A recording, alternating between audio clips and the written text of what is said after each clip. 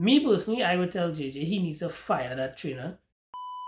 Yo, what's up? So today we're gonna be reacting to KSI video which he released on his second channel. So how strong is KSI? Now I watched the video already and I have a couple of things I want to go over when reacting to this video, right? Remember, as a coach or a trainer, you have specific goals to work with. So JJ training for a boxing fight. He's not training to be a powerlifter, he's not training to be a bodybuilder, right? So the exercises he would be doing with weights would try to push explosive training or any sort of functional training that would help him towards his goal, which would be his fight coming up, right? So just keep that in mind when we go over this video, right? So let's go. Right, so here he's going to do his front squats. Let's see how he does it. No.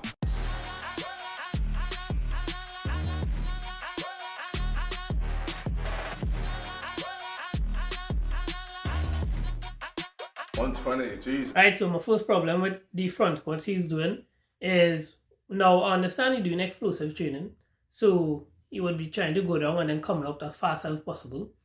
But the problem with it is, even if he's still doing the training for explosiveness, he still needs to get the proper depth with the technique when going down.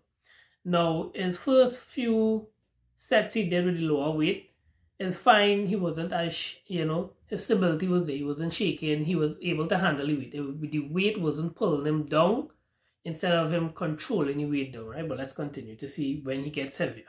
Right, so now he's on to the 140 kgs.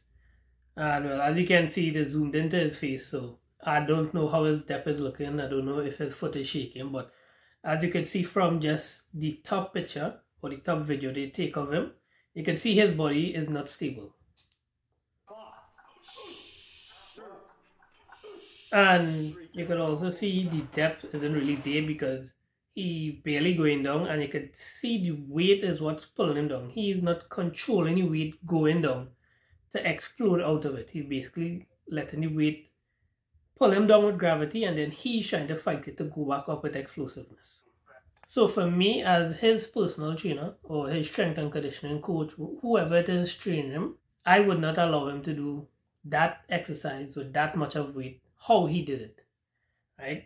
I remember he has a boxing match in 2 weeks. Now, I'm not saying doing this one time, he'll get injured. But you have to look at the risk to reward ratio when it is you're talking about training athletes. If it is you have someone training the wrong way for over a specific period of time, it is more likely that he could get injured. Now, if he gets injured, he would not be able to perform at his peak when it's time for his boxing fight. I believe it's the 14th of January, somewhere around here, which is like next week. So I would not promote this type of training for him so close to the fight day. Good. George.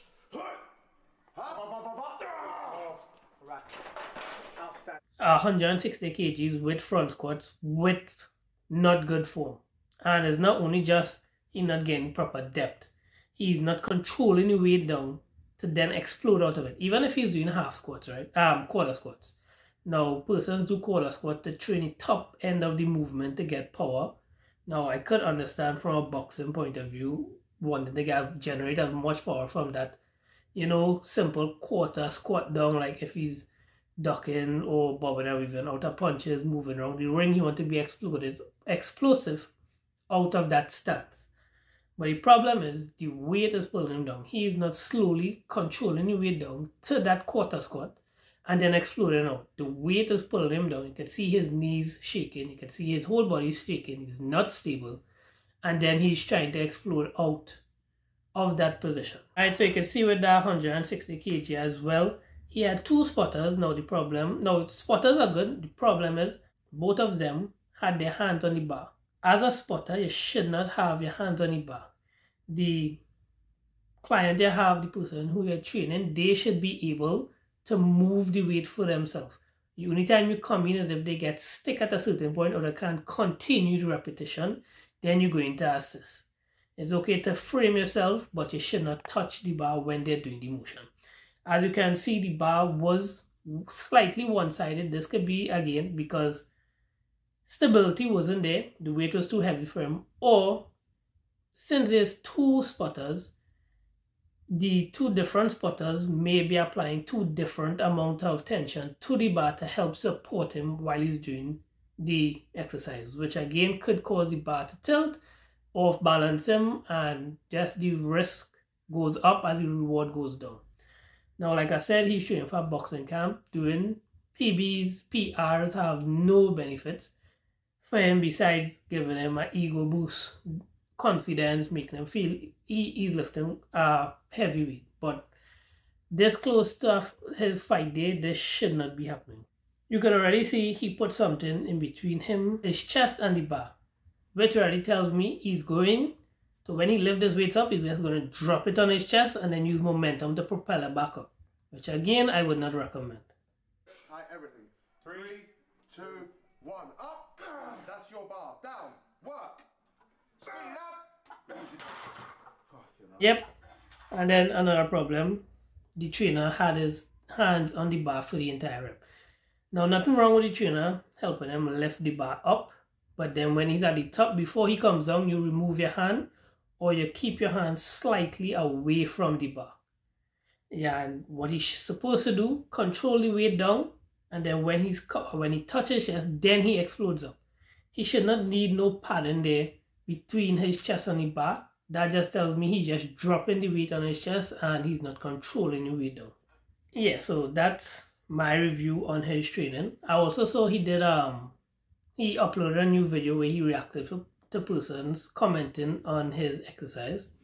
Now, the problem with his exercise is not primarily on KSI, but is his trainers. His trainer should no way be putting him through that type of training so close to fight day. At the end of the day, he's going into a boxing match. He's not going to do a powerlifting meet. He's not trying to just move as much weight as possible. So in my opinion, this is on his trainer, not him. If he was training and something was to happen, that would have been his trainer's fault. Me personally, I would tell JJ he needs to fire that trainer, get a proper PT, a personal trainer. I know he used to work with Leon Willis, and I myself follow Leon Willis, and he teaches a lot of good information that I also use in my training. So yeah, I don't know why he's with this trainer, but JJ, you should really look at your team and have a conversation with the trainer why it is he's making you do certain movements and why it is he's allowing you to do with such heavy weights for poor form. Right? You have to look at the risk to reward ratio, and to me, that was too much of a risk for the little to no return in terms of rewards. Right? But that's just my take on it. Peace.